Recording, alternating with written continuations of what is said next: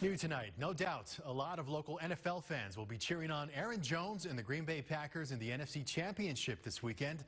But you also have a family with deep roots in El Paso who will be rooting for the Buffalo Bills in the AFC. KTSM 9 Sports Director Andy Morgan here with their story. Daniel, Ezra Castro grew up in El Paso in a household full of Dallas Cowboy fans, but he became a Buffalo Bills fan, and boy did he ever.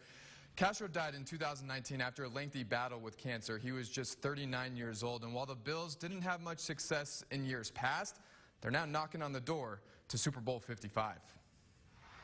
And the Buffalo Bills have all of Buffalo rocking like they haven't been rocking in 20-some years. After winning just one playoff game since 1995, the Buffalo Bills are now one win away from the Super Bowl, and nobody would have enjoyed their playoff run more than the late Ezra Castro, better known as Pancho Power. What would he make of all of this right now? Oh man, you're asking me a tough one. Cause Jaime Castro, Pancho Power's oldest brother, knows how special this season would have been for his little brother. It's been very emotional for the family.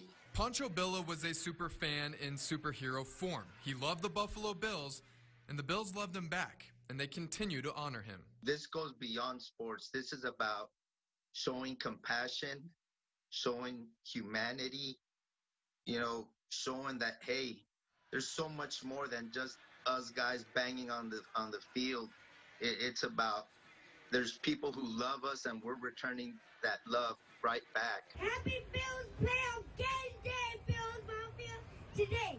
Pancho Power's legacy is living on through his son. Texas, and I'm here because my dad wanted me to be in the first playoff game, and the Texans are going. Yeah. Better known by Bills Mafia as Panchito, who has picked up right where his dad left off, cheering on their Bills. He's happy that his son is getting to see it. His son's a loyal fan. His daughter's a loyal fan. And he'll be at the championship game this weekend. And I know his son will be where he would want him to be. Pancho Power! Hey! You just get the feeling. Pancho Power is somewhere, smiling down on his family and the Buffalo Bills. Now, most of America is counting out the Bills in this game, a 3-point underdog on the road against the Chiefs, but they've been proving people wrong all season long. Just 2 more wins would finally get them that elusive Super Bowl title. We'll be right back.